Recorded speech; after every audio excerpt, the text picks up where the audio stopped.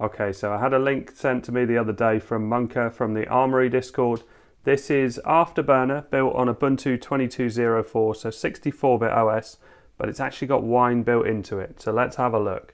So the message I had was user pi, password Raspberry, all of the retro gaming and Box86 plus Wine stuff included, and YouTube performance is optimized. It's the Wine stuff I was more interested in because the last time I tried to install this in a 64-bit OS, it didn't go that well. So we have a look at the setup. So I'm on my Pi 4 8 gig, as you can see here, and Ubuntu 22.04, 64-bit, GNOME 42, and it's running on Wayland. It's worth noting that the Chromium version is the ungoogled version. Right, so if I double tap the home button, I'm using a different keyboard, and that's because one of the games I'm using in Windows uses the number keys on a keyboard, and my Logitech doesn't have any of those. So we can see here from the games folder, there's a few games that are already installed. There's DOSBox installed as well, which obviously runs DOS games. We've got Dune, we've got Red Alert, we've got another Red Alert, Tiberium Dawn, we've got RetroArch already installed, Moonlight, which is a game streaming service, and Amiberry, which is the Amiga. We've got two different PlayStation versions. It looks like two different skins, really. Then we've got PPSSPP, which is excellent on the Pi, and there's the other version of DuckStation and a few of the inbuilt games that come with Ubuntu. So there's this folder with Wine. I'll come back to that. So under Utilities, Balena Etcher, Imager is already installed. Gparted is installed as well, although I can't remember if that comes with Ubuntu or not. But it is a really good piece of software.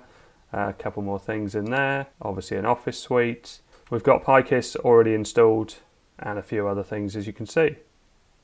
So with the Wine, I found if I tried to launch the desktop, it didn't always work for me. But if I opened Wine configuration and then opened the desktop, it did seem to work all right. So you can see here. Now I've got it set to Windows 7. You can change this version. As you can see, there's all sorts of different versions, which is going to give you better compatibility with whatever era of game you're playing. The game I'm going to launch first is a Steam game. So if I launch Wine Desktop, I've been playing around with it. I think this is the best way to do it. Just starting the configuration and then the desktop seems to work best for me.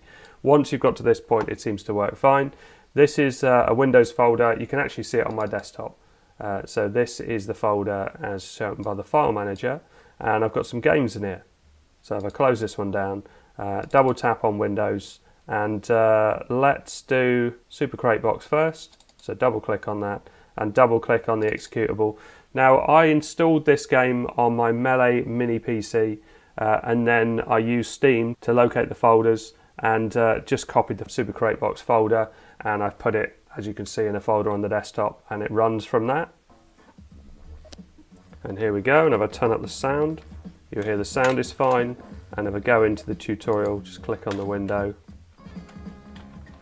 And as you can see, the speed of it seems absolutely fine. I'm pretty sure this is the same as it runs on Windows. In fact, and you can see the really fast enemies there as well.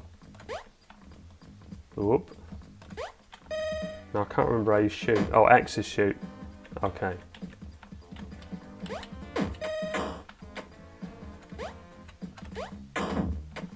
You can see it's working and it's getting a bit more frantic. So let's close that one down. Now GTA, this is GTA 3. This is a version I had, and I used to have it on a CD or a USB stick, I can't remember. And when I used to work in a Sony Centre many years ago, we used to just copy this folder to the desktop and then just launch it with GTA 3 EXE, and it had various different patches in it. This is the snow mod, and unfortunately the game doesn't launch. It comes up with an exception. Now the menus and everything start up fine and seem to work okay, but whatever display setup I use, unfortunately I couldn't get this to launch. It comes up with an error on the launch. And we've had GTA, the PC version, working on the Pi. I'm pretty sure it was in PyKiss. But if I do start new game, it goes all the way as if it's going to go, and then it comes up with an exception and then shuts itself down, unfortunately. But as I say, we've had GTA and GTA Vice City working on here as well. I couldn't get my version of Vice City, which was from Steam and transferred over. I couldn't get that to work. But one that I was really excited about getting to work, and I've always tried this game on the Pi if I've had Wine or anything like that, which is Interstate 76. Now I found that this worked better on, I think it was 98. Could have been 90. Actually, I think it was 95. So Windows 95, click apply. Now I don't know if this changes the desktop that's already launched. Well, in fact, we'll see if I double click on it. Yeah, so it launches, and it launches pretty quick. So let's bring up the keyboard instructions. I think I've got them in my downloads folder. No. Pictures. Yeah, there you go. So this is what it used to be like with games, where you would have a key card to show you exactly what the keys were. And as you can see, there's loads of them here. But the most important ones are accelerate, brake, and left and right. Although gun comes in handy in this game. So let's hit trip, and let's go Playboy.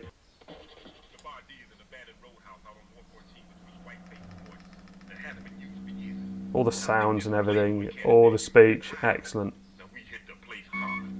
Oh, here we go. So now, oh, what's camera? We gonna wipe out those maggots? Or View? View, here we go. And I quite like this one. This sort of behind the car view. Let's accelerate a bit more. See, the graphics don't look perfect on it, but it's running pretty well. And this bit's the scripted bit at the start. So before anything goes wrong or you need to do anything. But if we pause it, I don't know what pause is. There you go, so spacebar is fire. Is it M for map? There you go, does that show me where we are? It's just such a cool stylized game. Let's change that view so you can see where various things are. We get different audio when we're inside the car. Someone's shooting at me. Where's that coming from? I need handbrake. Z is handbrake. For some reason I'm in drive, but it's not driving very... Oh, here we go. Someone's trying to get me, look. I should be moving. Why am I not moving? I'm pressing accelerate. Oh, I'd stalled. Okay. Right, so let's do it all. Creepers on the radar, Stampede. Just do a little handbrake and spin around. Look. Try not to stall this time. Oh, there's someone else, is there? But you can go right up the terrain and everything, look.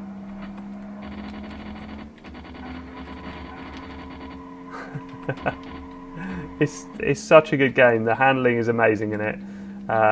Let's just spin around to get back to someone as well. But it just works really, really well on this. I'm so impressed. I haven't overclocked. I'm pretty sure it's running at stock clock speeds.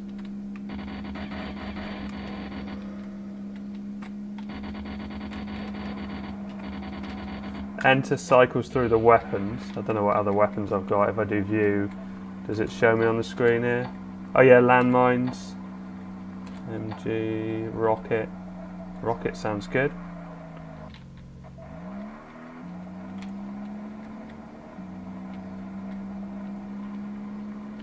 Let's see if we can find someone again. Definitely not used to the keyboard controls on this. Oh, there we go.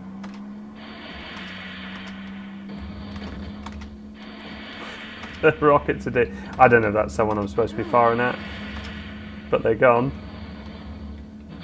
How good is this game? And they did an Interstate 82, although I don't remember that one at all. But yeah, super impressed with that. Anyway, I'm going to try playing that when I'm not doing a video, but I really like it, and I really like all the views. And look, we've got all the details here about the wheels, suspension and so on. We've got the radar at the top left there. Yeah, very nice.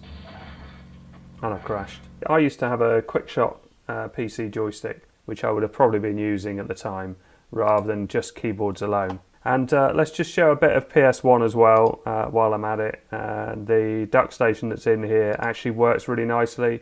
I can't remember which one is the better one. I think this one is the better one. Yeah, so Dave Mirra Freestyle Bmx, one of my favourite games. Although I do like the GameCube version of Dave Mirra Freestyle Bmx 2.